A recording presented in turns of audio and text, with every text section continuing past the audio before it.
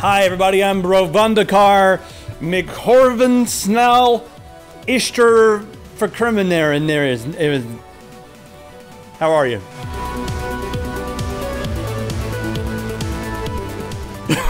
I just want to see if the editor can spell this stuff. The world's still upside down. You guys are still holding on somehow. I don't know how.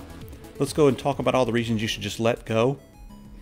That's what we do. If you're watching this, you probably want to kill yourself. Be sure to click the little bell on the bottom. We've been talking to YouTube a lot about the drop in view count, and a lot of it comes back to the point where they look at all of our stuff and they're like, okay, listen, back in the day you guys used to do stuff that was more just informative and stuff that I think is a little bit more boring. Now that we've started goofing off a little bit more, they're like, the audience really like the more analytical stuff, so they're pushing us that way. But at the same time, they're also saying that the new way the YouTube algorithm works is that if you're a subscriber and you go to your feed, you do not see our videos. That's no longer a thing. The only time you're going to see something is if it goes viral on its own through Reddit or social media or something like that, and then it pops up on the feed. So if you actually want to subscribe to us, what you have to do is click on the bell underneath the video. Just go ahead and do that. And I'm curious, after you guys click the bell, does it show up in your feed? Because I don't even know if YouTube's just like telling me stuff to like get me to go away, kid, you bother me. Hey, let me know if when you click the bell, if it starts showing up in your regular feed. It's not really going to show up in your feed. Maybe your subscription feed, but not the main feed, you know, and Android app and all that stuff. We're going to have a lot of little conversations here with the audience. I want to know what you guys think about some of these things. Now, this article here, the Pirate Bay and Showtime started doing something a little different. So ads, not paying the bills, right? Everyone just knows to ignore these ads, so they're not paying the bills. So what they've done is they've added some JavaScript into the website. When you go there, they start using the resources of your computer to mine cryptocurrency. I mean, this is almost like malicious code. In fact, it kind of feels like malicious code because they're stealing your resources and they're using your power bill to pay their bills. So that's almost like they're charging you, in my opinion, because if they're running up your power, I mean, it may be pennies, but still, you go to their website, your power bill is going to go up by a few pennies. And if you go there over and over and over again, man, all those pennies may end up turning into a cup of coffee. No, not really, but you know what I mean. How do you guys feel about that? Showtime was using it as well for, just as a test. They said that they were just testing it out, guys, because they want to make sure that if you're streaming their stuff, they can make some money from you.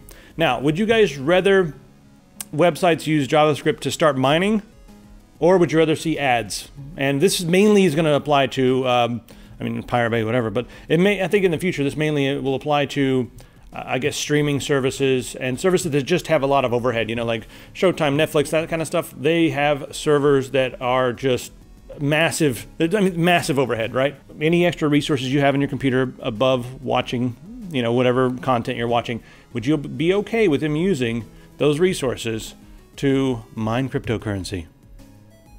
What do you think? Would you trade that out for content? Would you trade that out for a free subscription to something? Would you trade that out for advertising? I want to know what you think. All right, so the i7-8700K and the next generation of Intel Coffee Lake stuff is right around the corner, and there's been a lot of leaks. I think Joker did a pretty good video on some of the leaks coming out, but the 8700K, it's a 6-core, 12-thread. I was a little bit worried because when you get that many cores, the frequency is usually not as high. But this one actually clocks in higher than the 7700K at the stock clock, and it overclocks well. I can't tell you anything about any internal testing we may or may not be doing with this chip, but it looks like it's actually going to be able to game, and it may be a nice happy medium for that price range, because Intel's had their 6 cores out on the the extreme platform or whatever, the E or Bravo E and X99, X299, and all that stuff. They've had those out for a while, the 6 cores and beyond 6 cores, up to 18 core now if you got a couple grand floating around. This is an interesting price point for 6 cores, and this may be a happy medium for people who want, a really powerful gaming computer, but also want productivity, because you've got extra cores. We'll wait and see what this is going to be like in a week or so, like when the actual reviews start to come out. But as it is now, it's looking pretty good. All right, moving right along here. Guys, you on Tinder? Anybody out there on Tinder? We lost one of our employees in Asia for a few days on Tinder. Did you guys know that Tinder has a massive database of everything you've done, even the stuff you've removed from their site? So the author of this article here Judith, she wrote an article about Tinder. You can ask in the EU, you can ask, where's all my data? And they'll give you all their data. She got 800 pages of personal data back. So I just want to stay back for a minute and say, guys, if you use dating websites, they have a lot of information on you. And these dating websites, who knows how secure they are? I mean, anything seems like it can be hacked these days. Governments get hacked every 10 minutes, and then like we have the Equifax thing that got hacked. Make sure that if you guys are using one of these sites and you're throwing personal data on there and stuff that can be used to bribe, blackmail, or shame you, especially if you're someone on the internet, don't go look for me because I'm not on these things. Go look for me. I want you to waste your time. But anyway, just know that there's a lot of data on you on there, guys. A lot. So people who've had strokes, they lose mobility in certain parts of their body. Sometimes they can't move their arms. Sometimes they have a severe speech impediment, or sometimes they can barely talk at all. Muscles stop to function. It's basically their brain is disconnected from something in their body. Recently, I believe it's MIT. Doesn't watch the video. You guys can watch the video if you want to. They've been injecting stem cells directly into the brain, and overnight, people have been regaining mobility. They're able to use their arms, speak again. So this is a huge development. If you know anyone who has a stroke, tell them to get in line for this. Who knows how long it's going to be until like these things are made available to the public. But I guess the main implication here is that, okay, just injecting stem cells into the affected areas in the brain can fix a lot of the problems caused by stroke. That's pretty huge. Some life-changing stuff there, guys. Next up on the list, they're using genetically modified E. coli. And you can throw it in the stomach, and it can be, I guess, essentially programmed to do certain things. Right now, the one that they have is an E. coli bacteria that's designed specifically to, it chomps up ammonia, which can lead to a liver failure. I'm a failure at leveling right now. It can, you know, reduce chances of liver failure and that sort of thing, but that's just one step. In the future, let's say we've got designer bacteria we can pump into your stomach, and then, you know, you can do all kinds of things with it. Maybe one that just eats sugars and carbs, so you can just sit there and stuff your face with cake all day and be like, I am a fitness guru, and I can finally eat cake again and French toast and all those things that haven't eaten in forever because I just eat mustard. So I cut a jet pie out of this. I was going to talk about how Congress needs to get rid of that idiot, but we all know that, so I'm just preaching to the choir. All right, so there's an Australian town here, and they've implemented a single Tesla battery pack, and they were able to save $1.5 million in grid connection costs. It's just a glance into the future with this kind of stuff, guys. Just as we add different battery packs, we're going to need fewer connections. We're going to need you know, fewer reliance on the grid that's there, and people are going to be able to, number one, self-sustain unless freaking governments make it illegal, and you know, people will be able to tap into local community power from a solar farm that's just over there at Steve's house and stuff like that. That's kind of a future that the power companies really do not want, but it'll be very good for us. Imagine, like, you know, someone has a farm, like a privately owned farm. This is just beyond the topic of this, but, you know, imagine someone has a farm. They just throw a ton of solar panels all over the place instead of raising livestock, and then everyone in the community, they're like, hey, let's all hook up, or you guys get together and, you know, like form a group. That would be really cool if the governments will allow that kind of stuff, because the governments always talk to local power companies. Power companies go, hey, we're busy polluting and making money. Could you help us out here? And then the government's like, how much money you got? Oh, yeah, I love that. You got any hookers too? We'll take those. Yeah, oh, great. We have a lot of places in the world also moving to remove the combustible engine. And we're talking like the next 20, 30 years or something like that. But, you know, China's saying, hey, we're gonna move all to electric. That's huge. California is also now thinking about doing the same thing. We need to think about the implications of that. And we also need to talk about just batteries in general. Like, batteries, do they pollute? Well, they don't produce, I guess, since you're not driving around in a car that produces a bunch of fumes, you're not going to have any of those problems. But the factories that make them can still have some pollutants. In the future, the big problem we're going to run into is lack of lithium and lack of cobalt and lack of all the stuff that we need to make these batteries. I mean, these are not uber abundant. I mean, they're abundant enough, but maybe we need to start mining the asteroid belt or something like that. But or we need to come up with some new battery types, because people right now are doing the whole thing where, like, yeah, it's no big deal, but it's not as vast a resource as oil, even though oil's not going to be around forever either. So when it comes to just resources and using them up, we've always got to make sure we have enough. So that's the thing I'd be wondering about, is if the world moves all in that direction and then even more things require battery, what are the resource limitations going to be? I am actually excited about a game console. Too. Like, I'm freaking excited about a game console, guys. What's up with that? The Atari, here it is. The Ataribox is going to be running Linux and AMD, and it's going to cost $300. So in June, when Atari was like, hey, we're coming back into the console game, like, welcome back, Atari, everyone was kind of like, all right, well, you know, you've shown us some splash videos of wood paneling, let's see what you got here. So now that they've come out and they've said that they want something that would be comparable to a PC for someone that's not used to having a PC.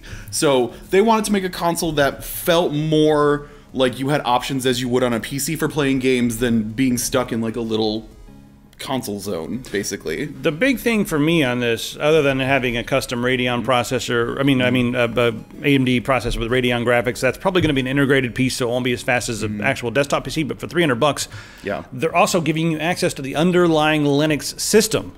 So you plug this thing in, it's actually a Linux box. I mean, you can run it just using whatever. I'm sure they're going to have like something that looks like the Steam OS. You know, it'll probably be like an amalgamation.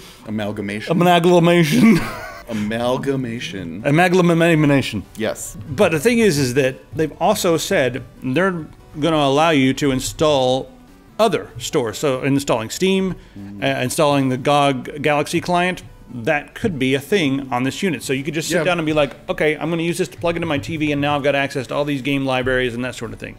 They want this to be a retro gaming machine and a current gaming machine. That's like what they're striving for.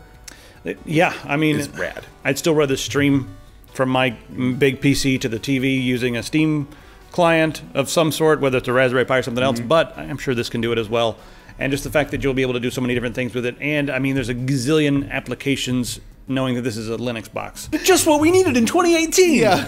Have alone. A mod based off of a movie from 20 years ago or something like that. So, this guy looks awful. Is building the Home Alone movie in Half-Life. He's making it so you have all the features, including BB guns and tarantulas and firecrackers and Michael Jordan standee duct taped to a train. But you're going to be able to do all the Kevin McAllister shenanigans that happened in a much simpler time. I don't care about this game unless they get Joe Pesci. Yeah, to do a voice. So a new study has been conducted in the European Union, and they've discovered through this study that privacy doesn't actually hurt game sales, but it may actually enhance the game sales. That's the headline that everyone's going to read and run around and yell about, right? Yeah. One thing I think we need to mention here, right in the middle, they mentioned that there's about a 45% margin of error. It's a pretty big margin. Well, and all this study was done by asking people, "Hey, pirate, do you buy games?" Yes. Okay, yes, you're good. Do you like to pirate games too? Sometimes, but I also buy them. Great. Check mark. Science. I feel like this study is not worth a headline, and there's no way to really do this scientifically. But we can sit around and throw wild opinions. Yeah. Does piracy hurt gaming? Does it help gaming? This study doesn't really tell me enough. What they're getting at is that for their numbers that they throw out were like, for every 100 games that are pirated, those people will also buy 24 games legally. So it actually kind of helps, you know, support the industry more than it does hurt the industry. Which I don't really know. They also say that like a lot of the people who pirate the games weren't going to buy the game anyway. They just would rather play that than some free-to-play game. So here's my argument, guys. If you're pirating a game and playing it for multiple hours, you should probably buy it. Yeah. That's what I feel like. Because if you care about the developer, you should probably buy it.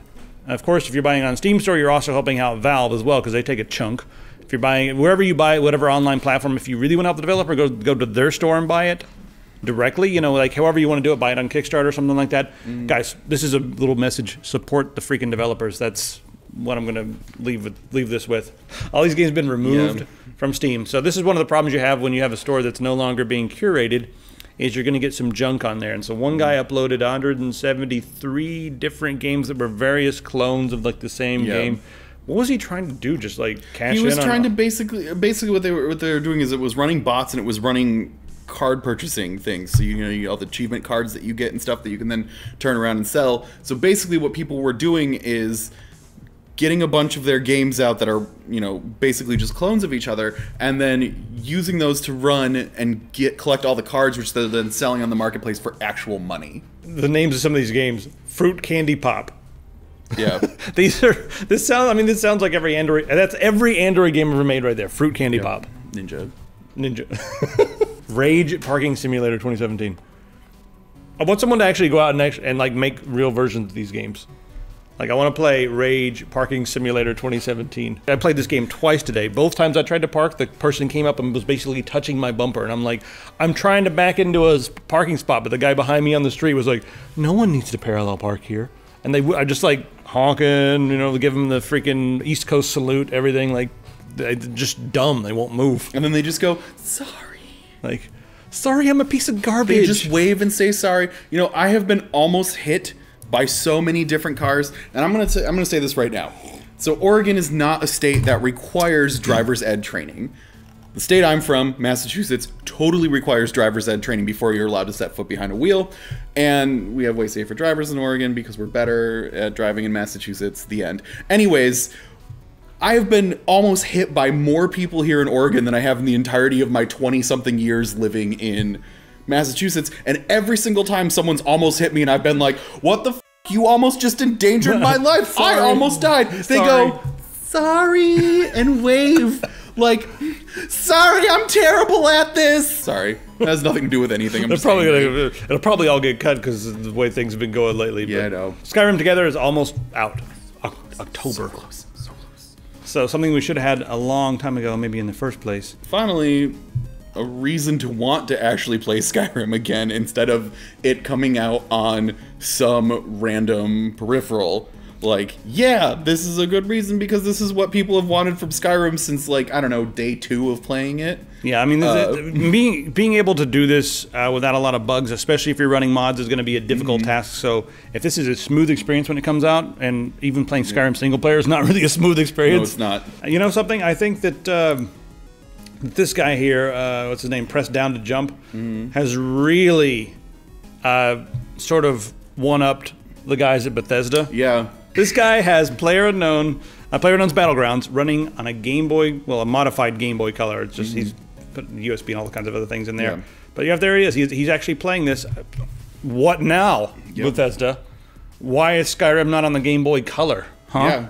You guys are slacking. This is not for funny things. This is for real things. Yeah.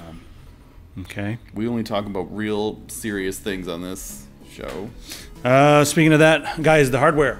You guys may have seen the video a couple days ago.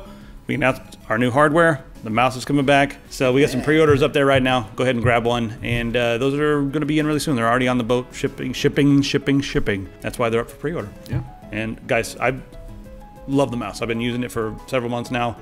It's probably my favorite mouse in the history of the world because it's what I wanted. Buy a shirt. Yeah. You could also, aside from buying the cool Fennec products that are now going to be available, you can also buy these t-shirts that have been available. Yeah. Why are you taking so long to buy one? I probably already all have them, so we may have to release some new ones soon, but we'll do that after the hardware gets out of the, up there. We've got like 4 or 5 ideas that are just waiting to be released. Just basically edit the entire show out, please. That's playing Atari in the future, guys. Oh man, go stand on the street corner, do that, and see who you attract. Someone's on the road.